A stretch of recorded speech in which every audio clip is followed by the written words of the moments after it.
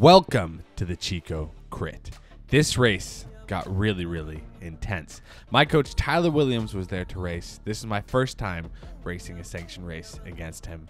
And well, I must say, it did hurt. Also, I am a podium away from getting my Cat 1, which is the final amateur upgrade you can receive here in the United States. So let's see. Can I do it? Let's run it.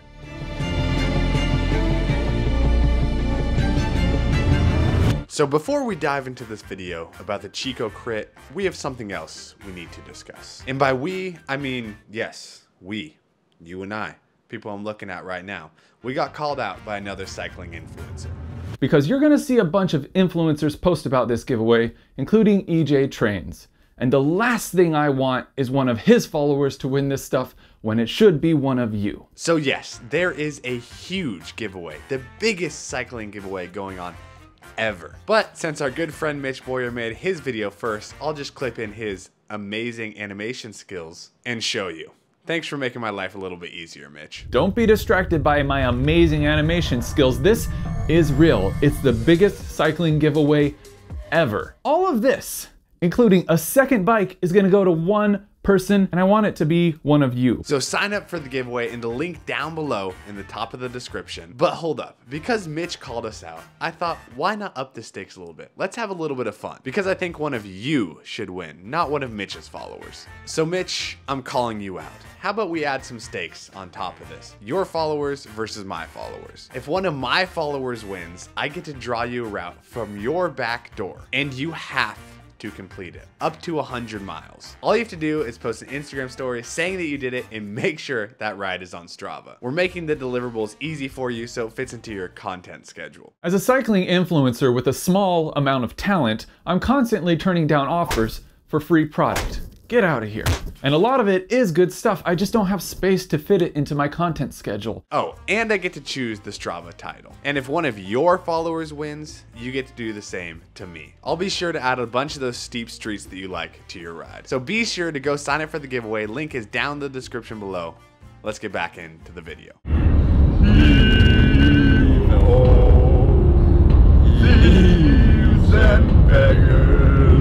Okay, so now that we got out of the way, let's talk about this crit race. The course is a sweet 6-corner crit in downtown Chico in Northern California. In years prior, this race was actually a proper stage race at a national level. A bunch of hitters would show up. There was a road race and a TT, and they're hoping to bring that back for next year. So I really hope that they do bring that back and get it up and running, because honestly, that sounds wicked fun. You can sign up for this race on Bike Reg, and they also do have a website, so I urge you to check it out. So going into this race, I needed a podium to get my Cat 1.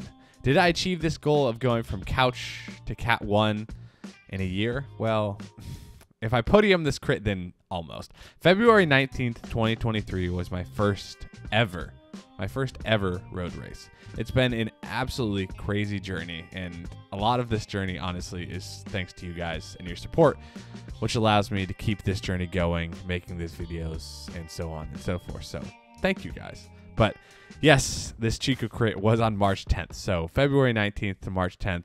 That's not quite a year. And like I said, if I podium, it would take me a bit over a calendar year, but close enough. I definitely had upgrade points on my mind going into this race. It was a small field because unfortunately they didn't do a great job promoting this race because it all came into fruition pretty late. But we will talk more about that later. Our field had roughly 30 riders in it, and the upgrade points in the US scale with field size. So again, we were searching for that podium. The field was still full of talent though. Like I said in the intro, our coach and previous runner-up at the Road Race Nationals here in the United States, Tyler Williams, was here. Blake Macheris, Andrew Matheson, my teammate Jeffrey, Tayroon, these guys here in pink, they had 3 riders. It was going to be a fun race, and it was going to be really dynamic because of that small field size. Okay, now let's head to the race and hear Tyler's thoughts and plan for this race. Plan for the race? Well, I have a feeling EJ is going to follow me around whatever I do. So hopefully I can catch him sleeping at some point. Or, yeah, I don't know. Just like, it's just, I know how to win my races, so it's like control the variables as best I can and make it hard. And then hopefully put myself in a good position to win out of a sprint or the group. I wish that more people from NorCal would have come out to it because it's pretty sweet. It's probably one of the better courses that we have in a nice nice location. But yeah, I'm glad it's back, and it'll be fun.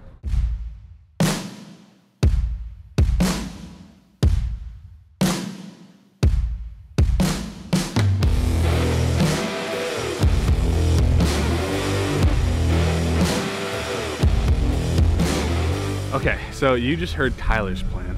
You got Tyler's like adopted children right here. You got Andrew, got Blake. We're representing for Santa Rosa, and I mean, obviously we're not racing on the same team, but if it happens that we get in a break together, I think we're gonna, you know, maybe try to work Tyler over a little bit.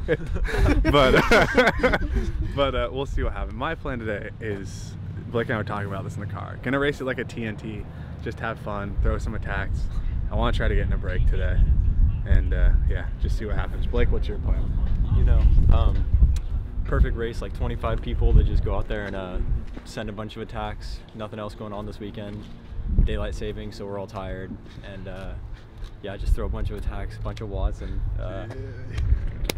yeah, that's about it. Andrew, what you got for us, Sean?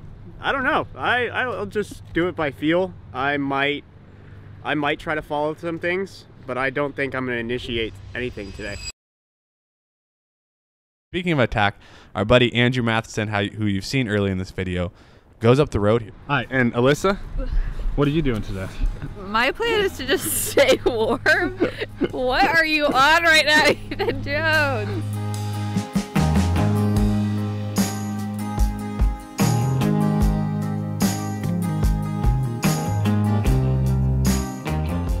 The race was honestly super cool with a really, really cool vibe. We'll get into the ratings later in the video, but let's dive into the race breakdown. Tyler was nice enough to take time out of his busy training schedule to talk through the race with me. It was honestly really cool to sit down and hear what such an accomplished rider is thinking in different moments throughout the race.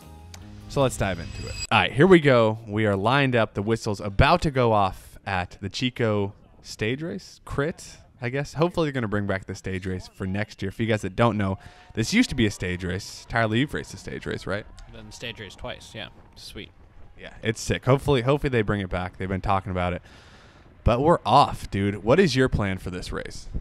Well, it's kind of the same as always, where I'm just trying to control. I know that everything is going to be on me to keep it together or to make the race happen, so I just want to control my odds as best I can. Luckily, there wasn't any big teams per se, so I kind of knew that I had to just follow you and your teammate, and between the two of us, we were going to be strong enough to kind of like hold it together. Definitely, yeah. No, this race was, unfortunately, they didn't get big reg for this race, which I'm sure we already talked about earlier in this video. It's a 22-person field, which I actually want your take. Does that make a race harder or easier? It kind of depends on the composition. What do you think? It's harder to like anticipate the race, I think. And again, because for someone like me, I can't rely on as many people to like race their bikes, because it's easier for everyone just to kind of focus on me. So it'd be like doing like almost like a group ride where it's just like, okay, we're just gonna follow Tyler around. Yeah, for you guys that don't know, I mean, a lot of you are familiar with Tyler at this point, but quote unquote pro cyclist racing in a local race, a lot of that, you know, a lot of people do look at him to cover attack, stuff like that. But speaking of attack, our buddy Andrew Matheson, who you've seen early in this video, goes up the road here. What do you think about this move? Well, it was early, so you know, it was early to go. It was a good move. Like in fairness to Andrew, he did like some of his best. I coach Andrew, so he did some of his best ever power on this attack. So I was like happy that he committed like he did. But it was lap 1 of an hour. So, and the problem with this course was actually the wind was probably like the opposite of making it a hard race, where that long home straight was block headwind. This little section here is tailwind. So it wasn't that conducive, I guess, to like an attacking race. It was fairly easy to sit in the wheels. But I mean, he was out there for a long time. It was just, as long as we kept the speed up enough to where, yeah, he didn't lap essentially. I knew he would eventually just like the race would bring him back. For sure. And speaking of the race, let's hop forward and see what else happens. So here we are, a couple laps later. Andrew's still off the front, and if you see on the left here, Tyler sends one that makes us all see pretty cross-eyed. Tyler, what were you thinking here? Well, I was proud of myself actually, for having already sat in for 7 laps. So that was an accomplishment for me. I was just trying to allow the race to develop and people to get involved, I guess, in a way. I wasn't overly worried about the gap that Andrew had, but then kind of just felt like the moment, so I kind of like tried to switch the race on a bit here. And yeah, I mean, I think Blake was like on me straight away, and then you countered over the top. And this was like kind of the hardest thing, was one of us were always countering the other, which probably in some ways, again, like negated the aggression, because one of us was always going close to the other. So yeah, but like, and it kept it, you get a pretty good gap here, and then I think I have to eventually bring it back. So and these kind of moves are what were also keeping Andrew in check, because while he was out there riding a steady speed, we would go super fast, and we could see him, and it would come back pretty quickly. I think you can see him up there in the distance already. Yeah, so he wasn't out of sight, out of mind at this point. But when do you realize? Do you have a moment usually in a race where it clicks, like, okay, this might be a field sprint, or I'm going to kind of shred this field apart? Because you usually win from longer out. That's where you found most of your success. Correct me if I'm wrong. But do you have a moment where you're kind of like your game plan switches, or do you have a game plan going in? Like, what were you thinking at this moment? Right now, I was still hoping to get it reduced to a small group. I didn't expect to be able to like get alone on a course like this, but like, again, like controlling the odds, so at least get it down to like 4 or 5-ish guys, so you being there, but like a group that I feel comfortable sprinting in. The aggression is a little easier to control. At one point later in the video, you'll see like I kind of commit really hard for a lap, and we do kind of get that separation down to like a 6-man group, but it doesn't stick. And then from there, I knew it was a field sprint. Definitely. Okay, that's good to know. With that, let's fast forward. Okay, we're picking it up a couple laps later. Tyler's absolutely sending it, but it is for a reason. It's for a preem. So what's going on here? So there's $50 on the line. And also I was testing. I was pretty sure you needed to be first out of the corner to win the sprint. So it was a little bit of a test. And yeah, I basically jumped into the corner to just kind of get a little bit of a feel for that effort and how long it would feel. And then like basically you can see like I sit up already like 20-30 meters before the line to try to save some legs. But another thing that personally I need to work on is I'm fairly lazy as far as going for preems in the mid race, but now being with the NCL, that's how the races happen. So I just need to like kind of try. It's also me practicing switching my brain on to do these big sprints in the middle of races for points or money or whatever. And then Blake, you see, what just happened was he countered the preem, and yeah, he's basically kind of in Andrew's seat of like alone again, which is not ideal on a course like this with still well over half the race to go. But the race allowed it to go, kind of. As you can see, everyone's just sitting behind me. So okay, so now we have officially ticked over halfway. You can see on the laps there on the top right of the screen, and this Tehroon guy sits up, kind of lets his teammate in blue float up the road, and I just send out. I wasn't really gonna have it. I wish I knew that I had this big of a gap looking back. It's always funny to like rewatch this footage and see how big the gaps are and stuff like that. But I was down to commit a little bit of energy to this move, try to make the race a little bit harder. My plan going in was try to get the group reduced, kind of like what Tyler talked about earlier. I mean, you guys saw that in the pre-race footage. But yeah, it really wasn't going to plan, and I don't quite have that race knowledge or switch that Tyler talked about yet. Still working on that part where it's like, okay, I know this might come down to a field sprint or something like that. But as you can see, Tyler's on the front and the rear camera, already bringing it back in. And yeah, Tyler, how are you feeling? Well, again, it's not me chasing down EJ because it's EJ, but I know that he's the other strong guy in the race, like the other strongest person who could roll a breakaway. So I don't want him to get to Blake, because then that's 2 strong guys up the road. So I have to make sure that I'm with him when he goes across. Also, EJ has a strong teammate as well. So I have to make sure I'm with them. And then because it was hard, his attack was hard, and I had been going, I did like kind of like one of the like cardinal sins of like attacking from like first wheel basically right here, but I felt like the race was already quite hard.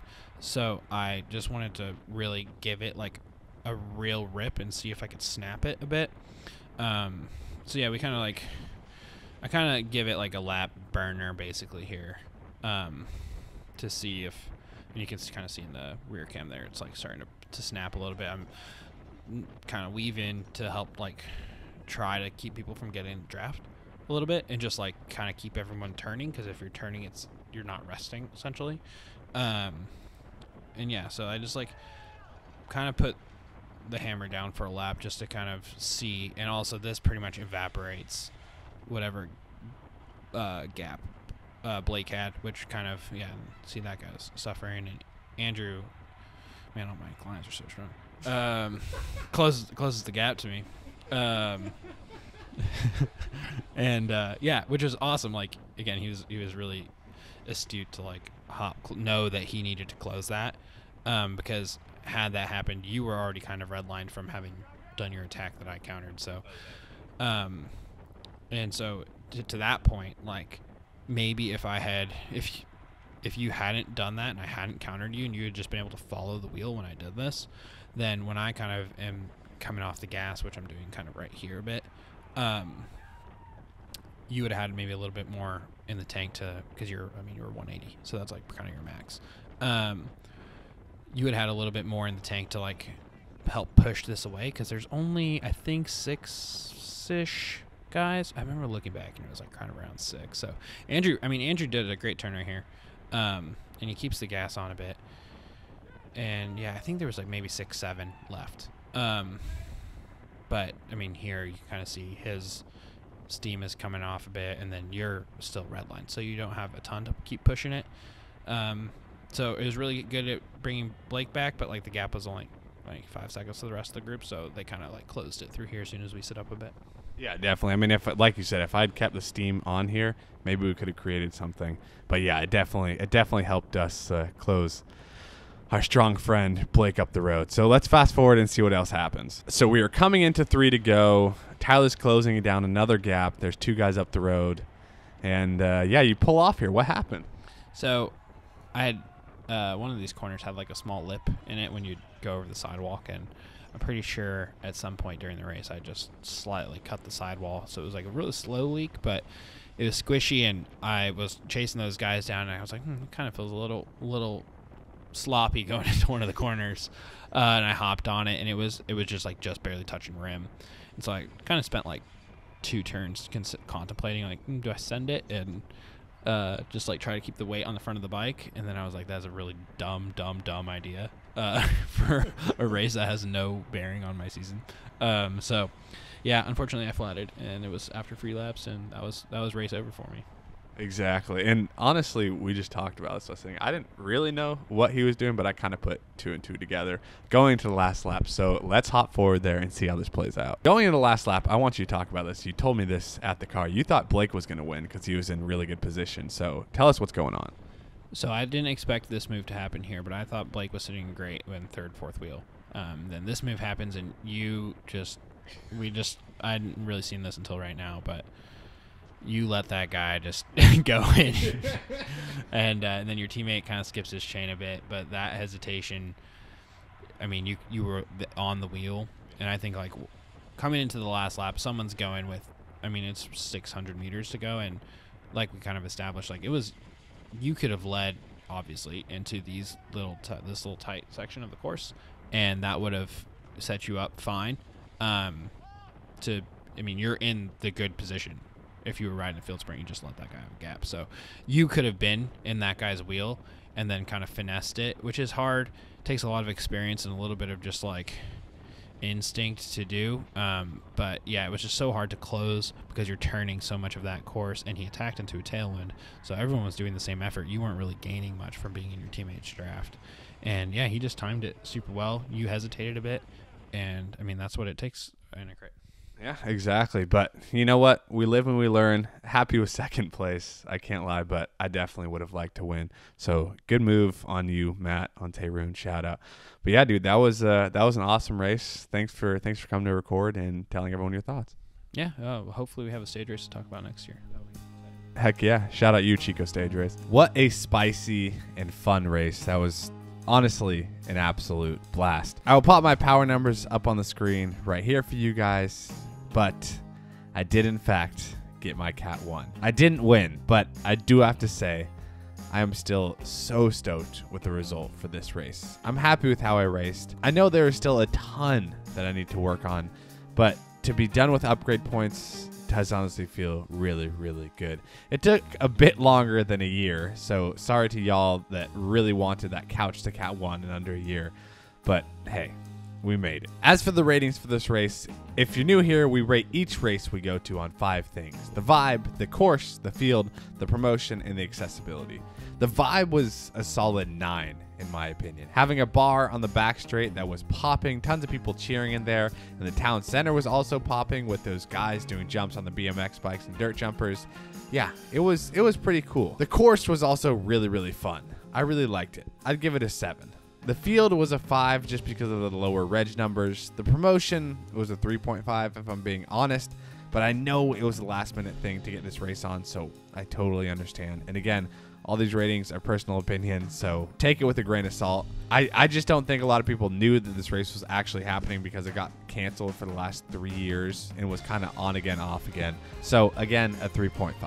The accessibility was an 8.5 in my eyes. Lots of bathroom, tons of parking, lots of food that was literally like on the course. The taqueria that we went to after the race was on the course. It was really, really good. I really hope they do bring back the stage race for next year because from what Tyler was telling me, the race absolutely pops. It could be a lot of fun. Or if they just end up doing a crit, I think if they have more time to put the effort in to nail the promotion and get more people out there, this could be a banger of an event. Also, if y'all wouldn't mind subbing to the second channel, EJ Races Bikes, that would be awesome. We're closing in on 1,000 subscribers over there. I just think that'd be really cool. I just love making content and having a place to give you guys more content.